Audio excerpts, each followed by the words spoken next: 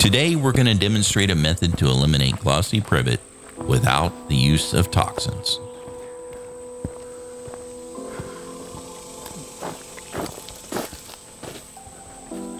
People ask me, why does it matter that we get all these ligustrums out of here?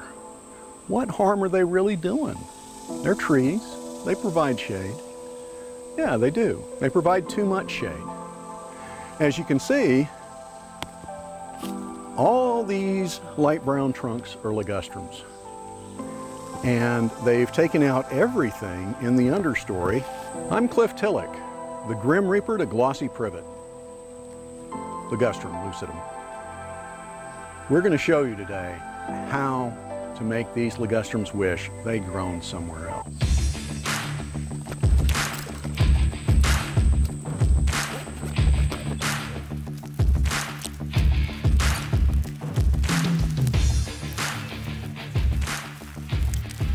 I always wear my leather gloves when working with sharp tools. And we will be working with sharp tools. Okay, how does girdling work? Girdling works by separating the sugar factories from the root system. Most of the sugar produced by leaves goes down the tree to feed the roots.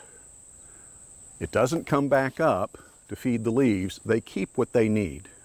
What we're going to do is take out the tissue that is the pipeline to get sugar from the top of the tree to the root system, while leaving the tissue in place that is the pipeline for getting water from the roots up to the leaves. That way the top of the tree stays alive, the roots keep pumping water to the top, and the roots don't get any nutrition. The roots die of starvation, and the whole tree dies. I'm going to take my hawk-billed knife, and I'm going to make a couple of circumferential cuts around the trunk.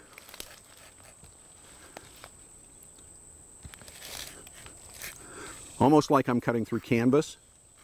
And that little rip, rip, rip is the tissue of the phloem being cut one strand at a time by my knife.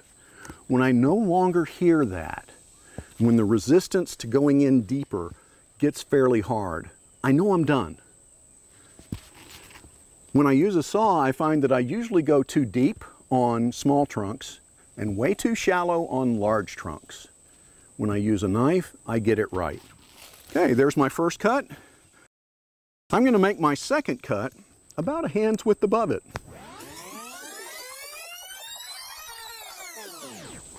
Okay, so the cutting is done. Next, we want to use our half-chiseled putty knife to remove the bark. Wedged side in. I can rock this, even with the dull edge. I can rock this in, and when I start seeing this lift off quickly, I know that I'm down at or close to that sapwood. And I'm just going to keep working in with a corner to get a little more purchase and keep working it off.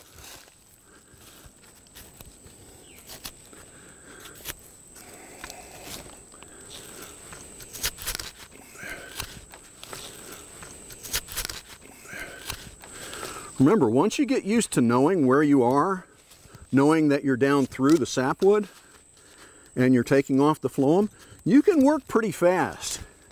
You don't have to be perfect on this first step of removal, because we're going to come back and look at it again in just a few minutes. There's bright white tissue here that again is a little bit like a matchstick. See the fibers, the coarse fibers against the blade of the putty scraper? This is phloem. If we leave that in place, we're leaving a pipeline for sugar in place. We want to go ahead and take that off. I come back and do a quick scrape. You can use the dull edge of the knife too, whatever works. You can do a quick scrape on all these bright white areas to see if I can remove them. As this trunk has started to darken, we can see splotchy patches of fibrous tissue. We thought we'd gotten all the phloem off, but we actually hadn't. So we can come back and do a light scraping. After the phloem's dried out a little bit, it's easier for it to come off. You can see here I'm pulling off something that's more like a film. That probably is either the inside of the phloem or it's the cambium itself. The cambium itself is what we need to remove. The outside of this wood is shiny. If it's shiny, it has cambium on it. Okay, we could continue scraping here to get these blotches off, but let's stop and go to scrubbing. Coarse pad, soapy water.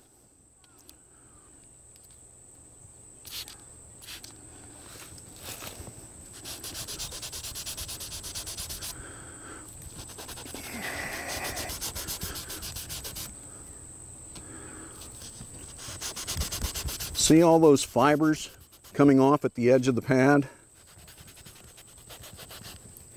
These fibers are phloem.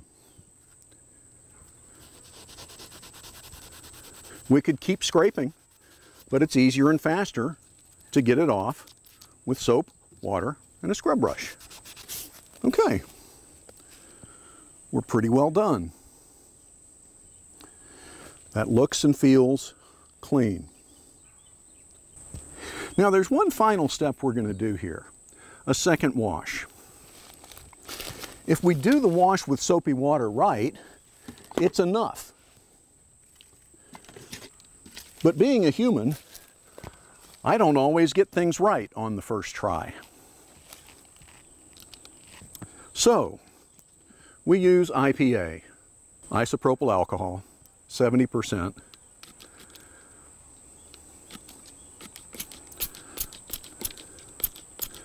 And scrub again with it. Either of these solutions is actually enough by itself if you do the job thoroughly. But I find that when I go back and repeat with a second type of cleaner, a second type of pad, I'm more likely to see and remove tissue that I would otherwise leave behind. One nice advantage of using the isopropyl alcohol, especially for this last step, is that it dries the tissue out a little bit. If we leave cambium behind but it dries out, it will die and we don't have to worry about it closing the gap. There we go. We now have a trunk on a tree that will go downhill because we've girdled it. If we walk away, the tree will survive, the trunk will survive, because every other trunk is feeding the root system. To finish the job, we're going to do the same kind of girdle on every other trunk. I like to not remove even the smallest trunks, even something as small as my little finger, because every leaf on those is putting additional burden on the root system. The more burden we keep on the root system, the more difficult a time it will have pumping water without having extra sugar. So the better chance we'll have to kill the tree faster. Thanks for watching. I'm Cliff Tyllick, the Grim Reaper to Glossy Privet. City staff know where to find me if you have any questions. See you in the woods.